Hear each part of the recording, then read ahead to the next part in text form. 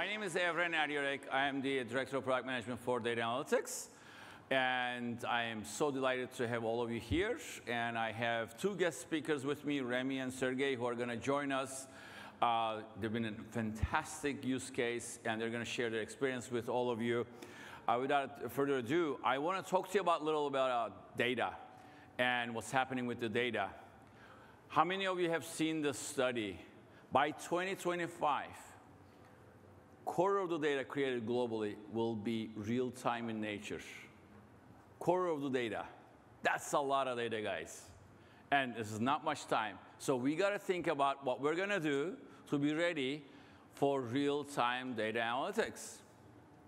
What's driving this? Who doesn't have a cell phone right now? That's good, no hands. So we're all using, you're taking pictures. Now it's getting processed, right? It's gone through the clouds. You're using it for buying stuff. I know I'm doing it, and I know how I'm being utilized with my data. All the communications, we're doing it. Think about all the manufacturing, what everybody's doing. All the data we're generating at all times. Media, manufacturing, enterprise, personal, shopping, what have you, everywhere.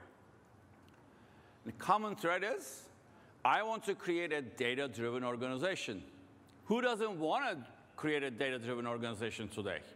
We have chief data officers, chief digital officers. They're all tasked to establish a data-driven organization.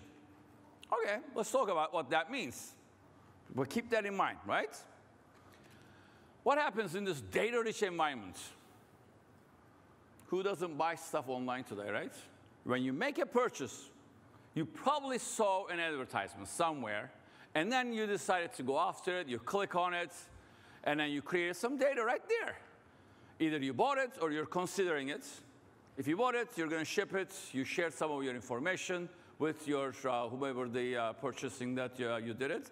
On the other end, we have the inventory systems in place for you. We have the financial systems for you so you can make your payments, so you can track it, and so forth. In addition, all the other marketing systems are generating data around it. I know this. I've been buying stuff for my younger son. He decided to build his own scooter. I never knew anything about the axles, different sizes of axles. Now I know. And all the targeted ads that I'm getting about it, this is a better product and so forth, I'm trying to help him with that. Thanks to you guys. What happened? They actually recognized my need. They knew what I was trying to do. They knew where I was making my searches. They knew the types of searches that I made from the categories. All that information is in there, driven by the events that I triggered. Take a look at the things that I evaluated, this versus that. Take a look at the decision that I made, what I wanted to purchase, what I didn't want to purchase, and how I came to that point. And what I did after I purchased, which happened 3 times, I bought the wrong thing. I sent it back. It was a whole event-driven system. Who is doing the online gaming today? I am not one of them. My sons are. My older son, it turns out, is one of the online gamers. He's racing. He's actually pretty good.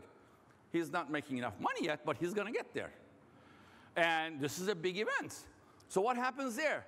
The time played, which we limit how much they play during school days. But the system knows how much time they're putting in there. How they're progressing, is he becoming a better driver or not? And his age, all the IP addresses, all that information, again, it triggers all the back-end systems about what we do and how we deal with it. In this case, what are the types of events we're dealing with? Did he beat the regular bots? Is he really beating people when he races online, real people?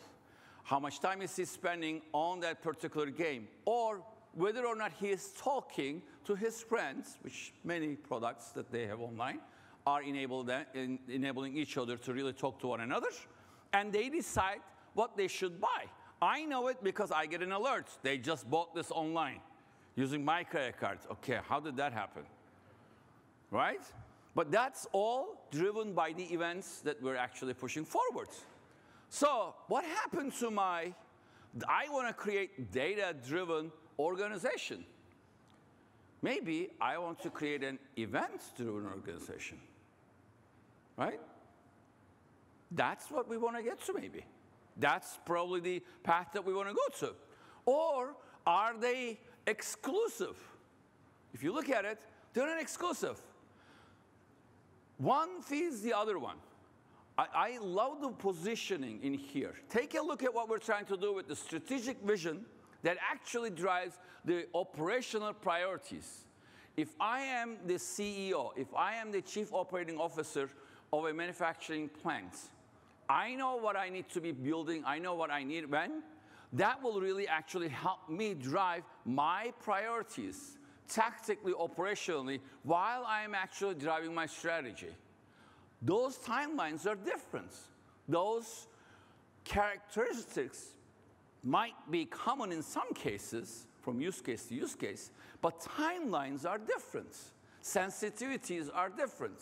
On the strategic decision, I can actually take my time to do my segmentation. But when I'm actually buying something, I have to make that decision. I have to make sure that I am targeting the right person. Yeah, Evren was trying to buy this part for the scooter. I'm going to pop that one in here because that's what he's searching for, not something for his wife. That's the decision that we need to get to. There are really interesting dynamics going on in here, but both of the decisions that we're making, short-term and long-term, are driven from these sets of data. Time is very critical in here. Time you spent between what you have decided to buy to what you buy and how you can actually add more value is very important. And we're still dealing with the same sort of data, but the scale is different. Decision-making is a little different. How do we address this ever so getting smaller window of opportunity to turn it into a right decision so that purchasing is done, decisions are made, critical decisions are made? Some of these things, I'm joking in here, scooter buying is not a critical decision, but if you're running a manufacturing plant, if you're running an enterprise, every second matters on every decision that we make. Event activation is all about the speed. Speed of analytics, speed of action. That's what we're going to be talking about. This is what we're going, this is what we're seeing throughout the world, how things are moving there. Now, if you look at the traditional platforms, why are we struggling? Why is the trend towards real-time analytics, streaming analytics, decision-making is happening, yet the current traditional platforms are not able to do it?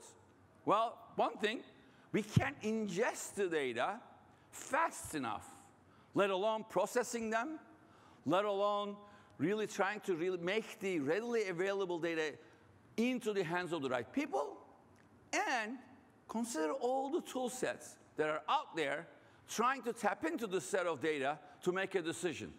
They're at best disconnected, not really relevant to one another. So when you look at the enterprise level, and I was a senior VP of and a CTO of GE Healthcare at one point, and I know what a large-scale system globally means. And how you make those decisions are very important. And the need around ingestion, need around having a unified system for both batch and streaming is important. Serverless architecture is absolutely important. I'm sure you have all attended some parts of the serverless systems. Tools, having the right set of tools for the right set of decisions that you want to make is essential. And most importantly, flexibility for the users. Because we want to enable everyone to become a data analyst, a strategic decision maker with the tool sets that we have in hands. Little bit about what we are doing on Google Cloud around stream analytics and how we're tackling them. Serverless architecture, ingestion services, batch and stream processing, all unified, not one or the other, both with the same set of code. Comprehensive set of analytics tools, from your ML tools to TensorFlows to BigQueries, you name it. And all the flexibilities that you need. When I talk about ingestion, some of you may have heard, Cloud PubSub. This is the largest scalable ingestion system that you can find. And it is very global, and I'll share with you, and my partners in here will share their experience as well and how they're doing it. Dataflow is designed to handle both batch and stream needs, and you do it only once. You code it once, you do it for both of them. And that's how we're designing it. And we use all these internally within the Google family as well. And for all your analysis, you can use your CloudML, you can use your BigQuery. We're making it as easy as possible for you to leverage. And open source, this is in our DNA. Everything we do, all of our engineers work in the world of open source. If you happen to be using one of these, the Kafkas, the Sparks, and Flinks, and so forth, they're all there. You can easily come and start using our tools. They're supported to help you achieve your real-time analysis world. So on Google Cloud, for your needs, when it comes to streaming analytics, you will find every tenant that makes it a reality for you. Serverless architecture, robust and global scalable ingestion systems, unified streaming and batch services, flexibility for all your users, and all the tools that you need for analysis. Now, some of you may have seen this slide. If you look at it on the left-hand side, look at the amount of time that we had to spend to add the value. We want to get to a place where we're actually providing insights. We are actually providing some decision-making, not really tinker with all the tunings and do I have the right set of data in here? Do I have the right connectors? Is it going to scale? Is it going to really have the right memories in place? In some cases, you run out of space, you run out of memory. This is all done in a very scalable, global way, automatically for you on our analytics platform. All of them are achieved through our serverless platform. It is key to your success. I mentioned PubSub. Take a look at what you can achieve. How many of you have scales of 100 gigs of seconds for the performances that you need globally scaled? And it actually simplifies how you do it. And the way that we do it is it integrates with the data processing, simply very integrated in the data flow so that it simplifies your experience going forwards. That is key, and this is done in every region globally. So you can actually check that mark and say, I can access to my data, I can manage my events, I can do it at scale. Mentioned data flow. It is done in a way to unify both batch and stream for you. Why is it important? Because we are already seeing the shortcomings of the skill sets. If you had to have a skill set who knows how to deal with batch versus stream, you're not going to be able to scale. This is done, it unifies it, because batch is not going away. While the streaming is getting faster and growing faster, batch is not going away. Batch is there. We want to make sure you can take advantage of both with one set of code, one set of tool sets, one set of skill sets. And it is integrated, fully integrated. I told you we believe in open source. Beam has, I'm so proud to mention in here, has won the technology award this year for all the abilities that it provided to the community. It is helping you build your use cases with your language choice to solve your problems at scale. If you haven't started using it, I encourage you to start playing with it. End-to-end, a comprehensive platform from ingestion to storage to processing to analysis. This is what you will get from Google Cloud when you start working on your next generation problems and real-time problems and streaming problems. Some customers, and there's a ton in here, we're going to talk about in detail about the A/B testing in here, about Gojek, Okada, HiGames, Recruit. These are examples just within the last 6 to 9 months that are popping up in here. Because they are seeing, as soon as they start moving and bringing their data using our tools. They're seeing the value. They're freely sharing this, and I'm so happy to mention them in here on the stage for all of you. Without stealing your thunder, in the meantime, maybe, Rémi, you want to come next to me? I want to introduce my partners in here, but A/B Tasted, they've done a fantastic job. Look at the scale, guys. 25 million sessions per day. 50 billion events analyzed per day, and all done in 32 milliseconds. This is a scale. Now, Rémi is going to cover what they have done and their journey. Thank you for joining me here. Thank you very much for inviting us. I will try, and Sergey will try to share valuable insight for you using Google technologies. To give you a bit of context, A/B Tasty is a platform for marketing and product team in order to personalize and experiment and to personalize and to test on website or mobile apps. So we work like a web analytics tool in terms of collecting data, and we apply modification directly on the website. So we need a real-time technology in order to act on client website. So we will try to share this experience with you on a business perspective for me and on a technical perspective for Sergey. So if you are a technical guy, just stay here. You will have Sergey then. And I hope it will help you to implement your technology. Just to give you the global context of our work, I would like to share with you the most powerful real-time technology I ever built. That is to say,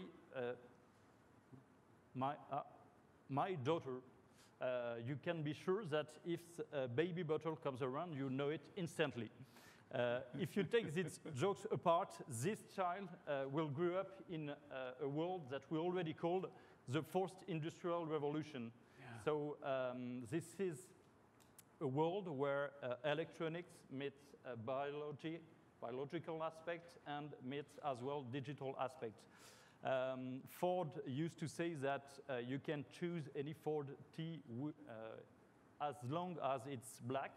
The fact is, for the fourth industrial technology, we are the opposite of that. We are in a world where consumers have multi-touch points with brands. They have those multi-touch points through multiple devices, so desktop, mobile, watch, etc. They have communication with the brands through emails, phone, through chatbot as well. If your train is delayed, you will send a Twitter with the brand in the tweet, etc., etc., etc. So all those brands has to build a one-to-one relationship at scale. Moreover, in this revolution, the buying habits have changed a lot in the last 5 years with the sharing economy, with the subscription model through Slack, through Spotify, through Netflix, or sellers like that. So we have a more and more limitless access to consume or for consuming products. So things are going more and more fast concerning payments. As well as loyalty of the customer does not exist anymore. I mean, customer you have today, you will have to convince them again in 2 years. For example, if there is someone having a tattoo with Harley Davidson in the room, just come to see me at the end of the session. I offer you a bottle of champagne, but those kind of loyalty doesn't exist anymore. And as well, a recent study from eConsultancy told us that we have, as a brand, less than 1 second to convince a consumer or to get his attention. So this is the context where we live as a brand or as a company that sell product or as someone that want to attract new customers. And this is a lot of companies are not prepared to be or to respond to this endless consumer, endless changing consumer. So what we offer, or the companies that can't change or that can adapt, will just extinct. Let's take, for example, Blockbuster DVD here in the US that disappeared with the Netflix, or let's take that Borders libraries with Amazon. So those companies that are not able to adapt to those new customers, and those companies that are not able to make modification every minute will disappear. We usually hear companies that say, oh, I'm revamping my website. This is a 2-year project. We cannot have that anymore on the society or on the revolution we live. So there is a new way, new manner of consuming, and we can say that companies like Netflix, Amazon, Uber have totally changed the way we consume, and they have set a limit, or they have set a minimum level for customers that is very high, and all companies need to adapt more quickly. Let's hear a quick example around those huge companies that succeed. They used to experiment a lot with what we call the 1,000 experiment rule. And with there is a correlation between number of experiments you do and your odds of success as a company.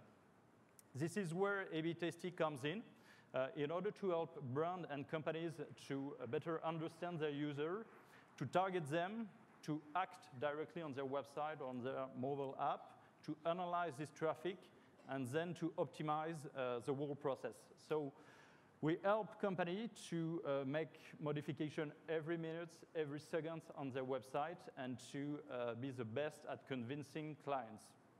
So for that, we need to go in real time, and we need algorithms that will automatically display the right version for the right user. So here I just kept an example around, let's take a title of an article.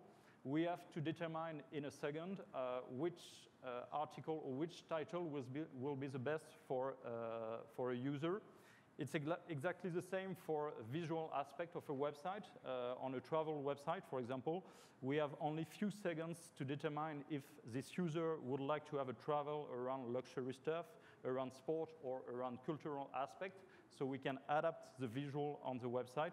So for all that, we implement algorithms that will display the right version to the right person. I hope you all played this game when you were young, but we do exactly the same at a large scale. We try to find the right person and to put in front the right message. And we try to do that in a second. If you take another kind of personalization we do in real time, is to be able to display the number of products which have been bought by the past and to convince people that they have to buy this product as well, so which is a personalization around product and not around users. And as well, we can do less technical stuff, but just inverting steps in a process of buying or in a process of subscribing stuff. Here is an example we did with UNICEF around inverting 2 steps of their form, and we increased the revenue by 18% with them. So to quickly tell you about the company, we have 750 clients, 200 employees, 6 countries, 14 offices, etc., etc. We have 100% growth yearly since 5 years, and we manage a huge, huge amount of data that Sergey will explain to you in a minute. And we work with huge brands in order to optimize their websites in real time, all day long, all year long. And that's it. So if your logo is not here, don't hesitate to come to see me at the end of the session. And we will go deeper in the technical aspect with Sergey that will come on stage to explain you how did we implement that on a global scale level, and how did we partner with Google to manage that. Thank you.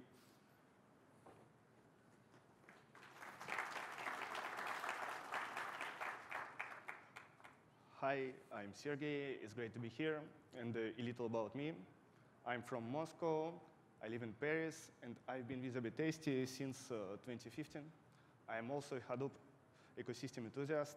I have 12 years of experience working with backend architectures. I work at AB Tasty as a head of foundation.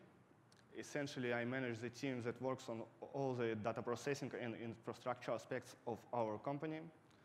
And as a part of technical team, I'm in charge of software architecture and application development. And let me tell you about the technical evolution of AB Tasty since 2009 and what our next steps will be. So let's dive into this. In 2009, what did AB Tasty technology stacks look like? Well, Rémi had the idea of developing an A/B testing tool and wanted to move quickly. So we built our proof of concept in 1 week as a monolithic architecture with all the application, database, and infrastructure services on one virtual machine. At that point, we only had 5 small clients with a small load on our infrastructure. We had a few more 200 events per second, and we only collected the data related to our clients' campaigns. So this approach worked well until around 2012, when business started to boom. At this point, 2 things started happening. First, our clients saw an increase in traffic, and second, their expectation increased. They wanted higher functionality, and most importantly, they wanted real-time analytics. Our monolithic approach was therefore no longer effective, and we started to think about the right tools to satisfy our clients. We also started to experiment with stream data processing, and at this stage, we had around 200 clients and a little more than 2,000 events per second. And so in 2016, we tested different tools which would allow us to improve AB Tasty's product and increase functionality, provide us with stability given the increase in client traffic, and develop real-time analytics to meet client demands. We tested a range of tools, as you can see here, including Spark Stream, Kafka, Cassandra, but we found they were not adapted to our needs or cost-effective. And so in 2017, 2018, we tested the Google Cloud Platform, and what we really liked was its open source approach for me, for the developer, and for my team. This is great in terms of documentation, constant improvement, and so on. And also, from a business point of view, what Google Analytics does, it's very close to what we do. Therefore, we can use the same tools as Google Analytics, like BigQuery, Dataflow, Bigtable, PubSub, and many others, to reach the same level of performance which our clients like. So what is our approach today? Thanks to GCP and its data streaming services, we have changed our way of collecting this data. And while we only collected the data related to our clients' campaigns, now we collect all the visitor events, which enables us to develop new insight. And so today we can provide our clients with some real-time analytics and indicators. And finally, let's take a look at our next steps. First, we predict that the number of events processed per second will increase 15-fold due to the growth of A/B testing. We expect to be able to scale our infrastructure accordingly using Google. Second thing, we have already started to process our data in different regions of the world, but tomorrow we want to have the access points, ingest, and the storage in different regions also close to where our clients are based, such as South America, Australia, China, many others. And third thing, at present, we mainly provide our clients with insights as to how to improve their conversion rates. And tomorrow, we want to harness machine learning technology in order to improve this. Thank you. Thank you. So we have a little bit of time, and I actually have some questions in here for my partners, but we would like to hear from you as well. So that's why we save this time for ourselves to have some interactions with you, your needs, and so forth. But to kick these things off, and I think there's mics in here. Please, if you have a mic question, please just hop in there and ask the questions. And do we have any gifts for the best question? We can think of one. We can definitely think of one. All right, but I do have one question for both of you. So what I understood is the personalization matters, and those tweaks that you're making it. How does it change the business? How did it impact from what it was to what it is today, and the results that you're seeing as the business CEO for your customers? Yeah, sure. At the early beginning of the tool, small improvements were very impactful on client websites. So just changing the color of a button was enough, or changing a wording was enough. The fact is, with the maturity of clients, with evolution of website, etc., we have to be more and more impactful in what we offer to our clients and in what our clients offer to their customer. I see. So we have to. That's why we have to implement new features like image matchmaking, which is the fact of displaying the right image to the right user. So we have to find a new way of catching the attention. And I would say that the increment that we could generate for our clients is between 5 to 15% increase of revenue during a year. So that's pretty huge. Pretty good. I saw that example for UNICEF. That's 18% bump. It's pretty good. Yeah. The decision that you guys made there. Sergey, you said, what, 2019 to today. That's a big change. The scale is impressive. So tell us about the volumes of data that you're seeing. How did it change? What happens? What's the impacts? As I said in my presentation, in 2009, we had our MVP built on monolithic architecture. Yeah. Everything like data processing, dashboard, database was on the same server. And as the business expanded, we built a relational database cluster to store visitors' data. And we used this approach for about 2 years, but it's not perfect for our needs.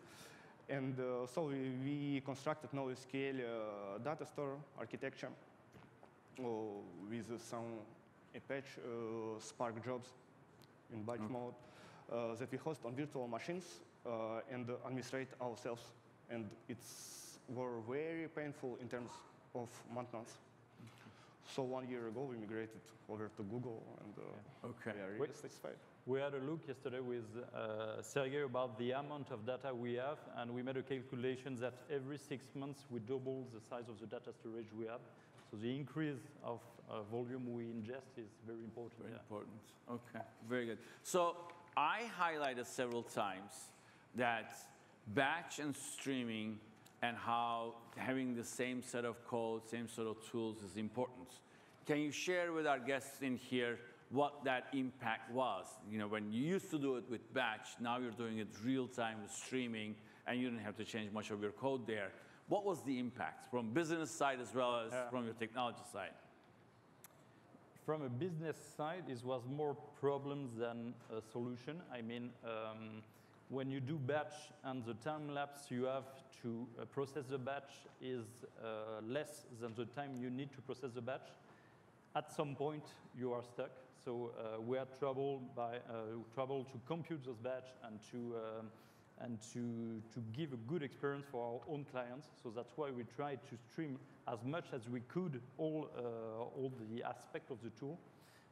And in terms of personalization that I show you in the example, we cannot do that with batch, as we have to be able to categorize the user and give a new user experience after the first page seen by the user. So in batch, you cannot do that, people will switch from a first page to the second page in less than 5 seconds. Yeah. So we have to calculate that in real time. Yeah. I see. Okay. Anything from your perspective? Oh, yes, but for the clients, I think also we can target our visitors in real time based on their current behavior when we use the batch mode, and it's complicated. Okay. And from a technical point of view, for me, batch processing is more painful to administrate. It requires us to manage job scheduling, and it requires also more computing resource because we process much more data at once. Okay. Okay. Well, thank you.